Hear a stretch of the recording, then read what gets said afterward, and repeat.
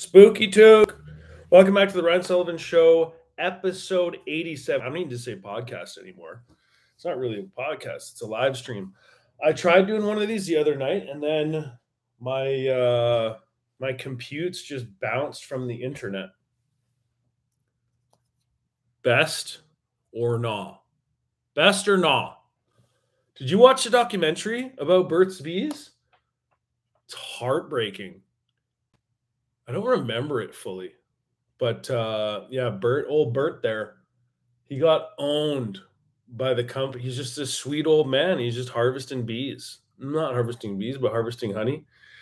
But there was something about like the contract that he signed with like Johnson and Johnson or something. I don't know. I don't have all the information. I forget. Back in my drinking days, that's a low-key benefit of stopping drinking is like I watched a lot of movies hammered. So I don't really remember, and it's kind of fun to revisit. Now, worth it? No, not worth it. I wouldn't recommend destroying your life with alcohol just so that you can rewatch movies for the first time. It is a technique, though. The Irish, it's an old Irish technique. Oh, I'd like to erase me memory. Oh, to watch the War of the Buttons for the first time again. Well, destroy your life with booze and everything will be new again. I'm exaggerating, of course, but yes, welcome back to, this will be episode 87. As you may or may not know, I don't need the Spooky Took anymore. We have our intro. Wait for the thumbnail. How's the camera? I'm gonna buy doper shit, but I don't really need to, because the episode 87, this episode is episode 86 sounded pretty fine. But it would be nice to get a slightly better webcam and then also a better mic so that it's like HD. I can do some ASMR. I can do some snack reviews. Someone had asked, like, are you going to do garbage night on these on live? I could have, but you won't see like the window. The window for garbage night is right there. That's the window. But how you would only see like me arse. You'd only see me arse, Captain.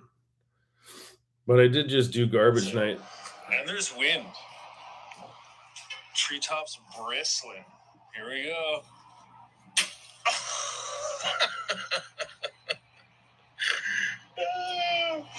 You see the wind take her? She landed straight up, though. I don't even have to go down. Unreal. Oh. Hello. Oh. And busted by the communists. Hello, buddy. October 30th. Are you ready for your gargles? So, the dude that lives downstairs is the most shy person I have ever known. His name is Benoit. Very Quebecois.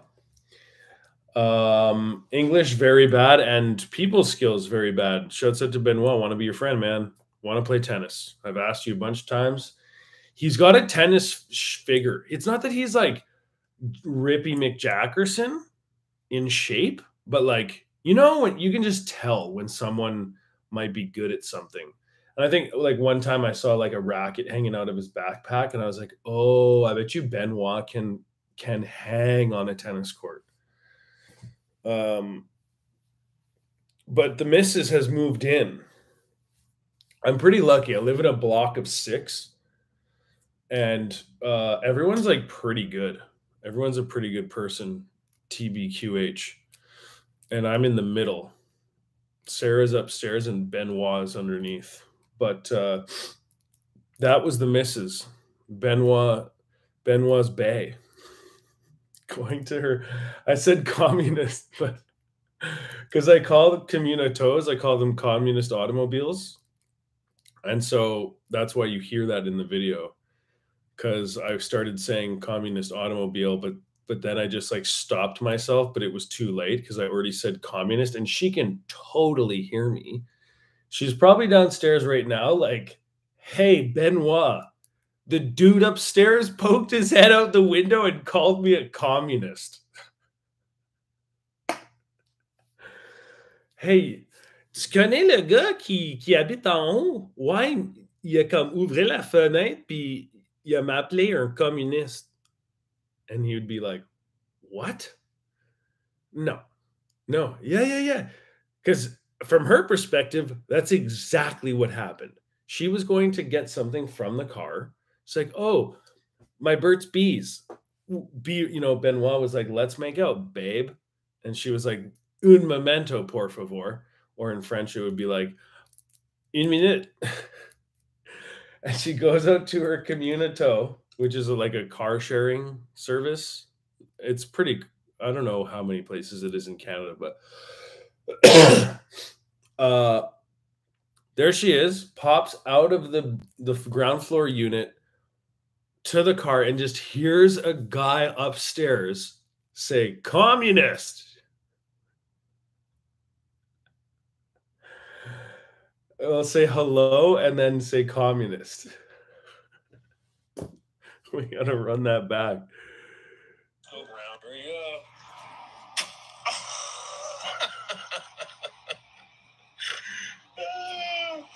You see the wind take her? She landed straight up, though. I don't even have to go down. Unreal. Hello. And busted by the communists. Over 30th. So she heard hello and busted by the communist. Dude, outrageous. So uncalled for. And my Canadian, when I'm up to no good, the Canadian accent comes out, eh? The Albertan accent comes out when I'm up to no good. The Albertan comes out a little bit more. Thing about this stuff is like, it's never enough, is it? It's never enough. It just has that nice little tingle. But yeah, old Mr. Beeswax there. I don't know what to do. He signed some contract that like he had to be the poster boy for Burt's Bees, but it just ended up being like a really bad deal.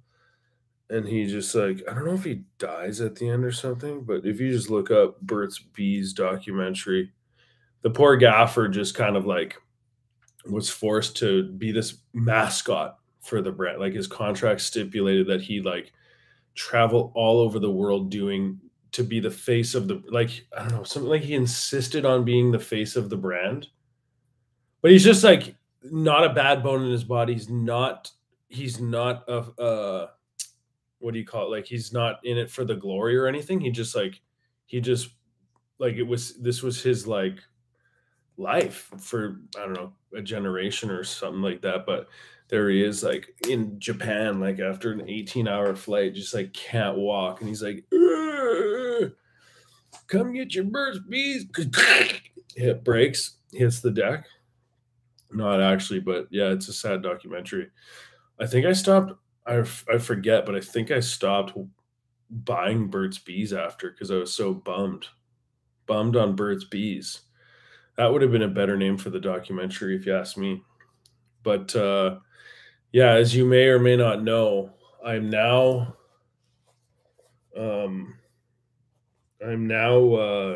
well, the podcast got to episode 85, and now episode 86 onward. I was like, why? Because I don't listen to podcasts. I know a lot of people do, but I don't. I sometimes watch podcasts.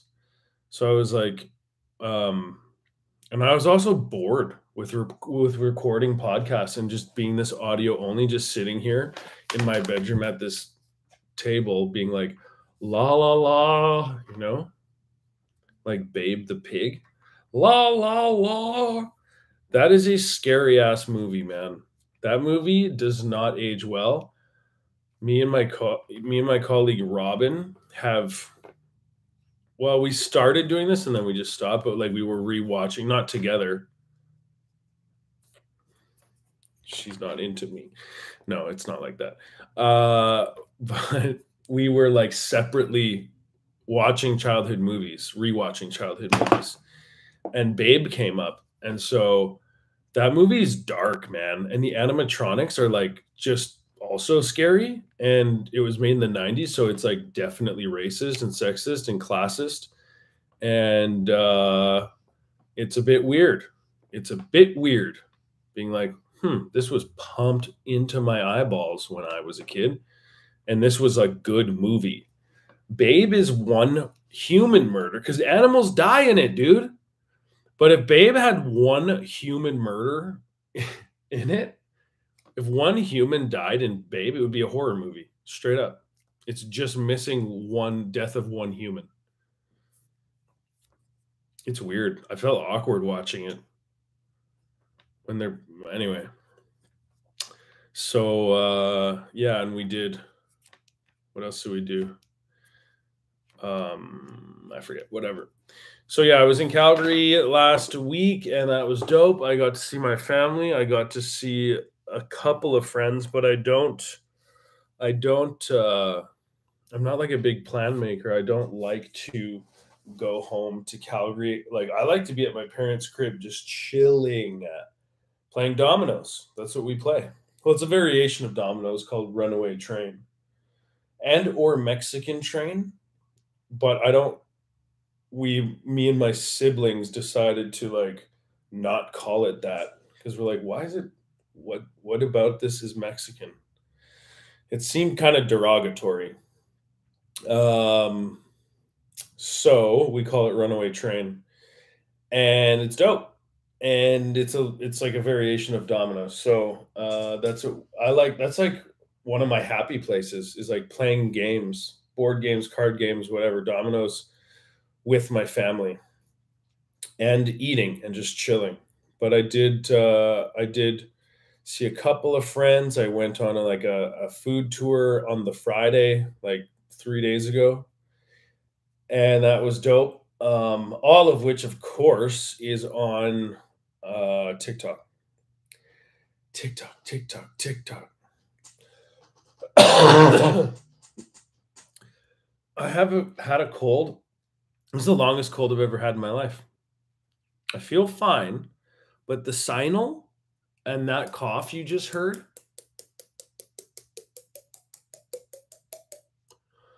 has been with me for about a month. Really annoying. But yeah, IG just sucks.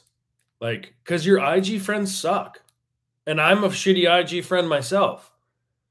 We just like don't engage with our actual friends on IG. It's strange how Instagram is like more your network, obviously, like people you somewhat know, unless, of course, you know what I'm saying. Like, of course, we all follow celebrities on IG and stuff, but the most of majority of your audience or your followers and the content you see is people that you like somewhat know.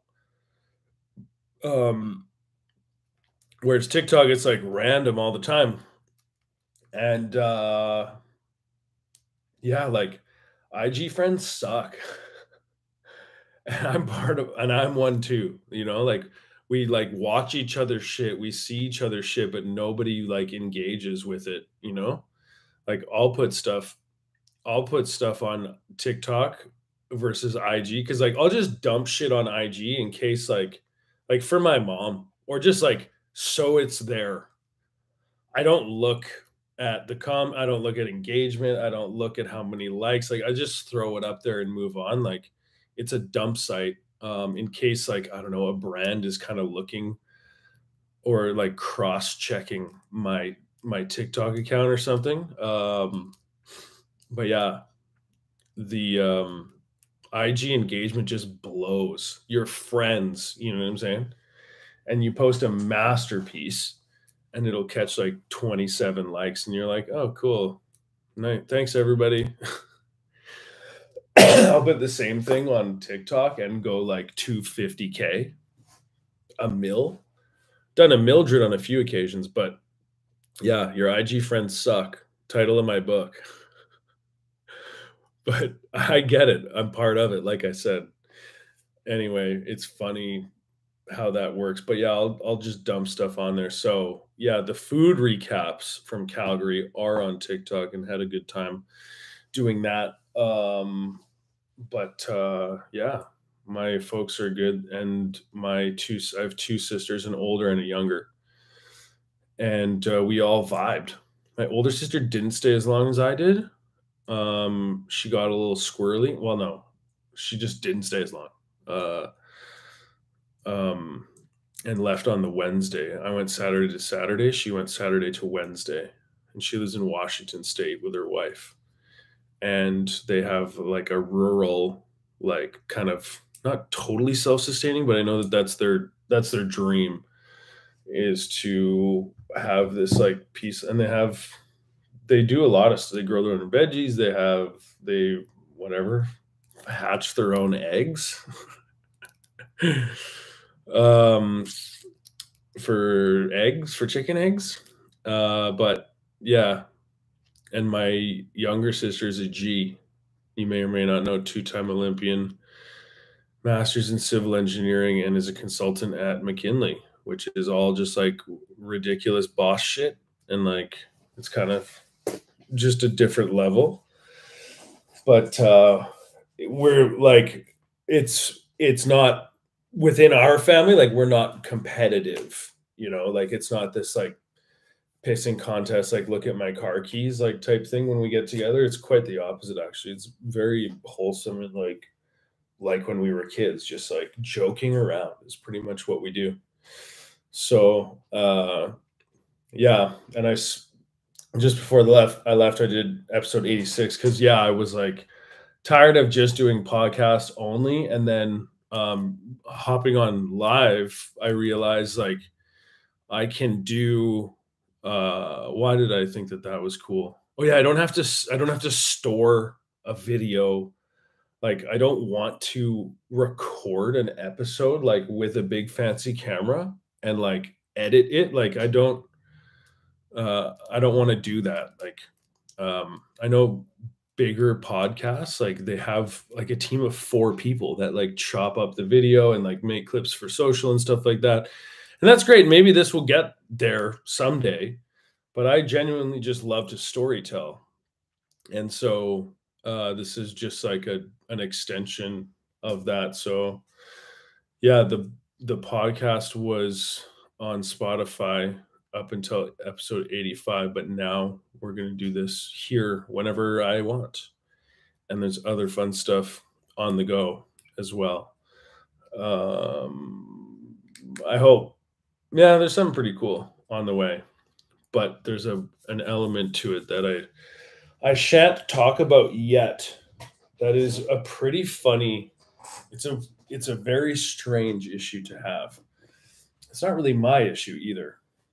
It's with the production and blah blah blah. I won't go into it yet because I don't want to talk for nothing and then have to backtrack. So yeah, these episodes will be here and on live. Like I can just like rip. I can just dunk go live and like nobody's joining the live. I'm not trying to have a live engage. Like I'm not trying to do like be like NPC. Like thank you for the roses. Like I'm not. That's not what this is. This is just an easy way to record a podcast that now, like the second I hit end stream, boom, it lives on YouTube forever. And I can just like share the link to that wherever. So that's nice and easy. And why not do so was sort of what I was thinking, because that's sort of like, I guess in terms of like bringing the most legitimate way to work towards like monetizing one's content is YouTube. Like that's the best, and certainly until um, Canada and TikTok Canada, like because creators don't get paid for anything. In a lot of countries in the US and in Europe and in Asia, like when you have a big account, like you get paid for having big accounts, like because they run ads like after or before or in the middle of your posts. So yeah, like actually this afternoon, like I saw a dude, he's got a lot more than me, he's got like 400,000 followers, but he's this Brit living in Thailand. And he just like talks about these like 7-Eleven and like these potions that he makes in the woods. But he was like, yeah, I make about 5 figures a month off TikTok revenue. I was like, holy shit. Gulp. Now, I never want to quit my job. I don't want, that's not what I'm looking for. I mean, I guess I am ideally, but like, I don't know because you got to think about salary, benefits, et cetera, et cetera. Like it would take a lot, but it would be nice to line the pockies a little, just a little pocky liner so that you can go and get a nice chemise from the magasin. You feel me? But yeah, who knows what's going to happen. But for now, um, well, I know firsthand that like the consistency and it is how you build traction. And there's a long time, like building the TikTok account was months and months. It was half a year of like zero engagement on jack shit. Like it was, but I genuinely like to storytell. So, and whatever it is, like jeans or sneakers or food or just like stuff that happens, it makes me happy. So, yeah, until TikTok Canada kind of opens that up, I don't know if that will ever happen. You would think so, but why not start to build up some like an archive on YouTube, so that you got to start somewhere. You got to start somewhere. And I was doing these. I was doing the podcast on Spotify, and just like putting it on Spotify, but like throwing it out there. And there's no, I don't know. I'd share the link on IG stories, but it was just like, meh, me scusi. And like, that's that. And you're like, okay. So anyways, yeah, the trip to Calgary was dope and my family's good. And I actually got up earlier when I was home in Calgary. Because my dad gets up at 3:30 in the morning. My dad getting up late for my dad is 4:30. It's wild. But of course, like he also goes to bed at 9. And he also, I don't know, just super freaking maritime Catholic, like he's just so Scotian. I feel like that's such a Scotian thing to do. Get up at 4 in the morning for no reason. For no reason.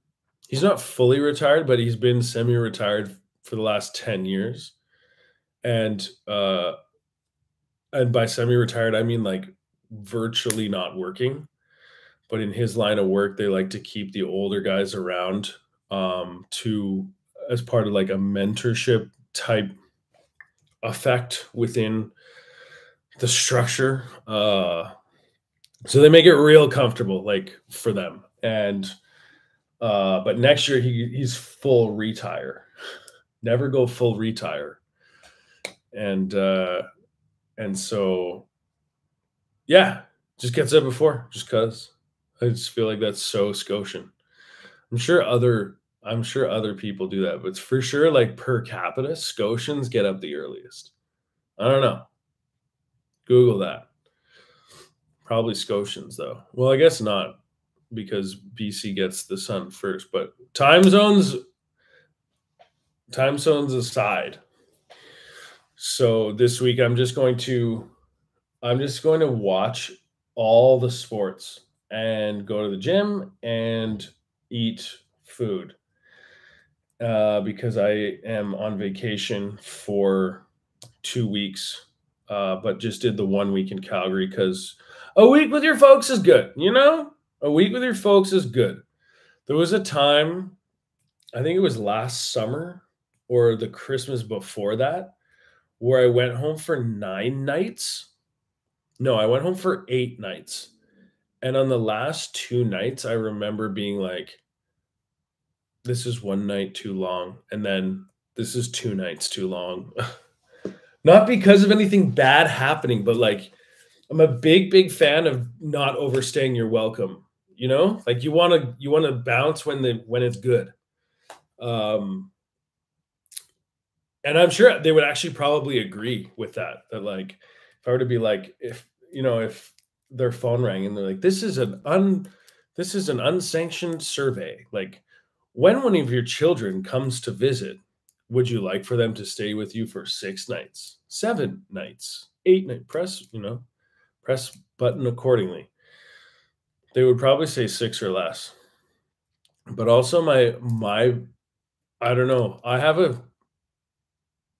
don't know if it's special, but like me and my parents vibe differently than when my sisters are around. It's just more people, it's more chaos, and it's just more intense. But I'm like a little bit more similar to my folks of like when like I don't need to talk.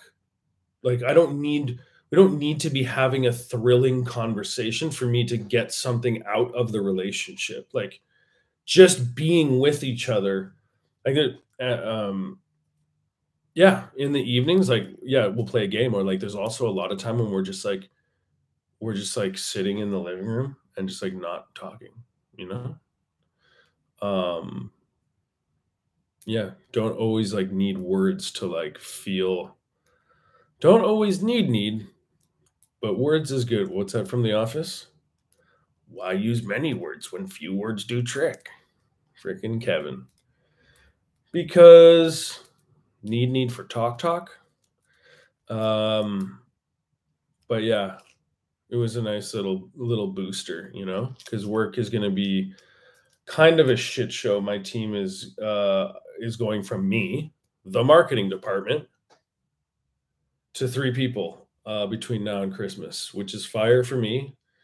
Good for my career and my profile and my LinkedIn and getting to hire and blah blah blah. Also stressful teaching people stuff and teaching 2 people stuff, and it's pretty technical what we do, but yeah. So starting next Monday through Christmas is going to be kind of gnarly. It's going to be kind of gnarly. So yeah, so this week, staycation, chilling, watching sports, all the sports, and maxing out as hard as I possibly can, and making videos and stuff like that. So that's pretty much what's up. Like I pretty much yeah, started doing this YouTube podcast thing last week before I went to Calgary, and then this is episode 87. I'm not starting over because I'm keeping the Ryan Sullivan Show as like the name of this because it is. But I'm just gonna say that this was because it was episode 87. And uh yeah, I'll do like weeklies. Um I used to do the Spotify podcast on Saturday mornings, but for no particular reason. But also, this is more fun for me because, like, I'm a visual guy. Like I said, I don't listen to podcasts because I feel like it's just racket. You know, another Scotian thing. Scotians like to use the word racket, and they like to get up at 4 in the morning. Uh, but yeah, just having a podcast on is just kind of a racket. You know what I'm saying? It's like I have enough going on in my head. I don't need another voice or two chirping. Um, Plus, it's also a very important way of how I learn things at work is by overhearing shit and picking up on nuance and subtleties. Uh, I like going to the office. My company is like we're 32 people. I think most people don't go to work, but there's a little clique of us that we're like 5, including my boss, which would be the CRO, Chief Revenue Officer. He's who I report to, and so that's kind of good that like someone in my hierarchy is there. Chill, dude. His name's Fred. Of course, like as I just said, the marketing department has just been me for like the last year, and there was no marketing department before that. So I've had my work cut out for me. This like tech company that's 7 years old and has bad habits. A lot of success, don't get me wrong, but like a lot of bad habits too, because it's just been literally on the wall. There's a fucking slogan that says, do whatever it fucking takes. And like, that sounds really broy and cringe. Like, it's not a toxic environment. It's a competitive environment, which I think is good. There's definitely been people come through that place that can't keep up, and it kind of eats them alive. But it is a place, and I say this as I've been hiring recently, and I've been part of the recruitment process for the sales team as well. As I tell people, this place gives you an opportunity every day if you want to grow or if you want to cave. And that is most of the time a tremendous gift. There's a lot of jobs out there that don't give you that opportunity to uh, strive for something more or like run and hide. Um, and that's up to you. A lot of places, a lot of people go into work and don't have that kind of opportunity. It's just plugging away and like filling a desk, um, chipping away at the hours and counting down the clock until you can go home. And that's okay too. Um, could be worse, could be better for anyone. Perspective is everything. But I'm grateful that I have a position where like I can decide. And don't get me wrong, like that pressure has eaten my lunch a bunch of days, many days, countless amounts of days. But most of them in the 80 plus percentile of days, I like that opportunity to try and to have an impact. Um, so I mean that's all we can really ask for, right? Is to like have an impact, is to make any kind of difference, even if it's just holding the door for somebody. But if I stay home, I don't really like I don't get much I get less opportunities to be of use to the world around me, and I'm just grateful to participate in my life today. Uh, because that story thread goes into a whole other sector of who I am and what led me to that uh call it just like place or peace of mind or whatever. But yeah, I'm grateful for the opportunity. And so I say like that the next 6 weeks will be stressful. Yeah, but also bring it on. Let's rip. Let's go. Let's go. Um, and yeah, the I we'll get spiritual lyrical, bring out cunning linguists. We'll get some, um, backpack rap playlist going on after this. But the gift is being able to, and it's not good or bad, but just being able to. The gift of life is just being able to. Good or bad is a perspective. It's a perception thing. Whether you think this is a challenge or this is easy or it's a gift or it's a blessing or it's a curse, that's all perspective. The gift is being able. So I'm grateful to be able.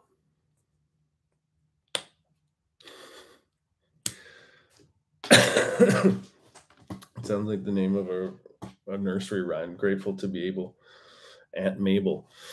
Get your elbows off the table. Listen, we're going to cut her off there for whenever you see this. Thanks for watching. And there's going to be more. And episode 37, The Ryan Sullivan Show. Follow me on socials at Sullivan Ryan on TikTok and IG. And Twitter is Soulmaster7, as well as YouTube is Soulmaster7. And that's what's up. Peace. End.